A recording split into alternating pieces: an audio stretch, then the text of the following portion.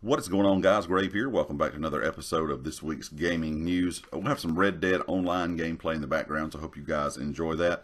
Of course, one of the biggest stories of the week was Microsoft purchasing ZeniMax Studios, which includes Bethesda. That is one of the 9 companies that's kind of inside of that, different development teams that ZeniMax Studios owns, or ZeniMax owns in general.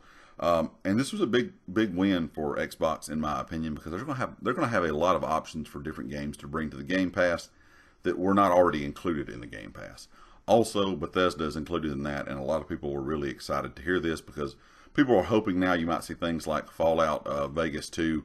If Microsoft is backing Bethesda, they're hoping they're going to see some of these fan favorite games get other titles because of the money that Microsoft will be able to pump into all of these different development teams.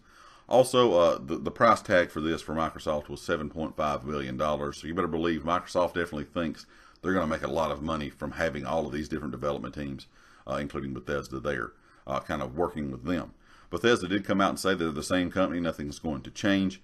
They did not really talk about Starfield or talk about the new Elder Scrolls game that they kind of teased years ago at E3. Microsoft did come out and say these games will be available on Game Pass. So that's going to be kind of interesting to see if some of these AAA titles that Bethesda makes will be on Game Pass day one. That would be a pretty big thing as well, in my opinion. Also this week, Sony, or really Amazon, has warned that some of the Sony PS5 pre-orders that people had done online may not show up day one. A lot of these companies, if you order online, say you have a street date, release day. Now Amazon is warning some people that have pre-ordered PS5 consoles from Amazon may not get their console on day one. They have not said if they're going to go out and send out emails letting people know that have pre-ordered, if you're going to get it or if you're not going to get it. I think it left a lot of people kind of upset that ordered on Amazon because it was kind of just a mess ordering a PS5.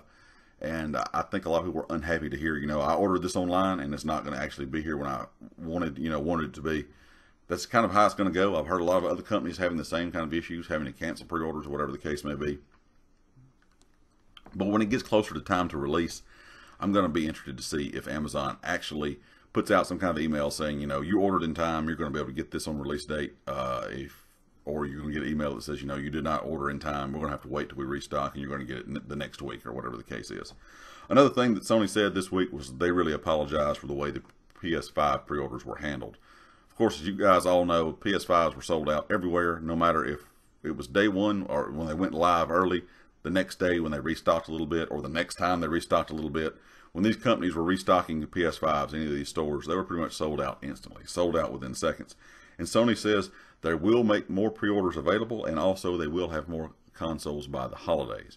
They did not say if these are going to be like a second wave kind of pre-order thing where you're going to have to wait a couple days, a week to get these consoles. They've not really mentioned that yet, but they did say they will have plenty of consoles out at some stores like Walmart, Targets, Best Buy, all those kind of things, available on day one if you want to actually go to the store and physically pick up a copy or purchase a copy.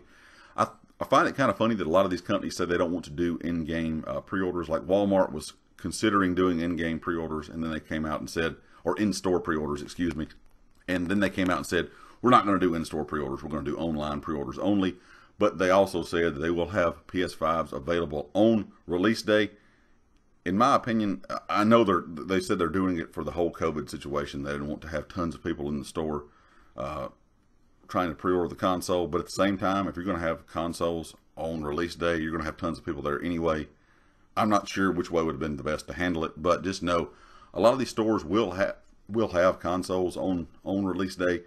But I still think it's going to be a mess, if you ask me, if you're trying to go to a local, Walmart, Target, Best Buy, whatever the case is, wherever you live, maybe your local GameStop. I think there's going to be tons of people out trying to find them because it really has been a mess online trying to pre-order them. Of course, you can find tons of them on eBay now where people are posting them for unreal, ridiculous prices. I would never recommend buying anything from there. You'll be able to find one. It may not be day one. It may be the next week or the next week. But I think most everyone's going to be able to find their console, hopefully, that they want over the holiday season. Another thing that, of course, happened this week was Xbox pre-orders went live. And even though Microsoft was promising a smooth kind of pre-order system, that didn't really happen. A lot of the sites were just bombarded with people, just flooded with people trying to purchase an Xbox console. and a lot of these websites were shut down. You couldn't get onto them. Kind of the same issue you had with PS5. You might get one in your cart. You go to checkout, and it says it's out of stock. Also, there was a big surge in Xbox One X pre-orders or purchases, and I think a lot of people were confused that, you know, the two new consoles are the Series S and the Series X. And I think a lot of people got on their purchasing consoles, got in a hurry, and then just purchased Xbox One X's. So they're ending up kind of being stuck with an old gen console instead of one of the new gen consoles. I'm not sure why Microsoft decided to name their consoles the similar thing. It's kind of, I was kind of wondering if this was going to happen, especially if you're a parent trying to buy your kid a console. You're trying to hurry up. You're at work or whatever the case may be. Somebody might have just purchased the wrong thing.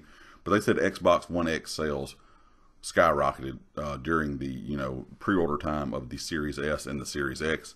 I'm not sure if Microsoft's going to do anything about this. You may just be stuck with an old gen console. They really haven't made a comment on that just yet.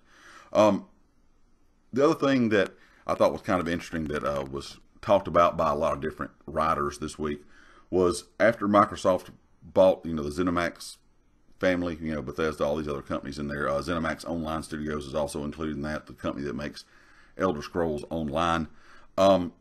They say that Microsoft, the new Xbox, it's kind of returning to that RPG console. And back in the day, the 360, in my mind, there was a lot of good RPG games on the 360. And over the years, PlayStation has really made a lot of exclusives that are kind of RPG style games. But now with this whole purchase of Bethesda, ZeniMax Online Studios, some of these other development teams, they're definitely talking about the Xbox becoming the RPG console, which is a great thing. I love RPG games. Hopefully all of these games will be coming to both consoles, you know, or all three platforms really, PS5, Xbox, and of course PC, because I know a lot of these games are fan favorites no matter what platform you play on. As you all know, I'm never really a fan, I have never been a fan of exclusive content on anything. I think everyone, you know, that wants to play games should be able to purchase these games at the same time and play them at the same time. I know that's not the case, but hopefully one day that will be the case. I guess I can always wish. I don't think it's ever going to happen, but I'm going to be kind of interested to see what RPG games come to Xbox. This may swing a lot of people's, you know, kind of opinions of what they want to purchase.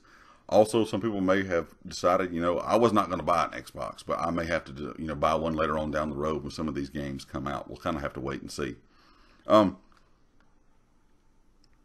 Another thing this week that came out for PS4 is Rocket League. Rocket League is now free to play. I guess it's not really just technically on PS4. You also can get it on the Epic Game Store. But of course, I play on PS4. Rocket League, you know, when it first came out, it was free. And then, of course, it went, you know, to be purchased. And now Season 1 of Rocket League has started. There's a big following of Rocket League. They even have professional teams that play Rocket League. It is now free as of September the 22nd. And if you play on PlayStation, there is no PS Plus required. Like I said, also, if you're on PC, you can get it on the Epic Game Store. So that was a pretty big thing that Rocket League came out for free for everyone. If you've never played it, it's pretty enjoyable, so you might want to give it a try. Another thing that was talked about this week, of course, is the big dispute with Apple and, you know, a lot of these phone companies, a lot of these companies not wanting Fortnite on their really stores anymore. And, you know, Apple is probably the leading one that everyone's been talking about. And the rumor is right now, if you upgrade your iOS to 14, that might get rid of Fortnite completely. And Epic has warned people of that. And so if you're a person that likes to play mobile Fortnite and you own an iPhone, you're going to upgrade to iOS 14, you might want to be careful considering that Epic is warning it might delete the game completely. And then, of course, you won't be able to download it because it is not in this Apple store anymore.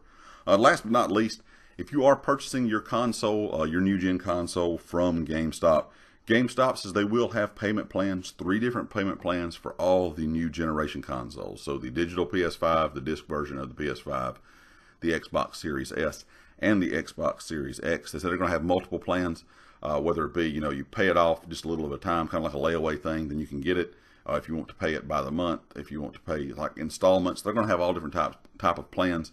They said, you know, if you're going to buy yours at GameStop in store, definitely ask some of the people that work there if you can get a payment plan, you know, if you don't have all the money right then and there, which kind of shows you a kind of how the times we're in right now. A lot of people kind of worried about jobs, you know, COVID, all that kind of stuff, being at work, things shutting down. So luckily these companies, you know, like Sony has not announced anything particularly from them yet, but Xbox and Microsoft did announce they're going to have a payment plan, but also the payment plan from GameStop is going to be good. I'm expecting to see other companies follow suit, like Walmart, Targets, Best Buy, whatever the case may be, people that are selling these. consoles, I'm expecting to see them have payment plans as well. Now, I don't think this payment plan is directly through GameStop. I think they're using a third-party company, so you might want to be aware of that and check everything out before you, you set up a payment plan, just to make sure that you're not going to be paying way too much for it in the end. But anyway, guys, I just want to let you know about that as well. Let me know what you think about this week's gaming news. Let me know, of course, what you think about Microsoft purchasing Bethesda. If you like the video, hit the like. If you have not subscribed yet, please do so. If you are a subscriber, make sure you click the bell icon in the top right corner so you know when all my videos go live. And be sure to check out everything down in the description, GT Racing, the community Discord, and of course my Twitter. I'll catch you all next time. Peace.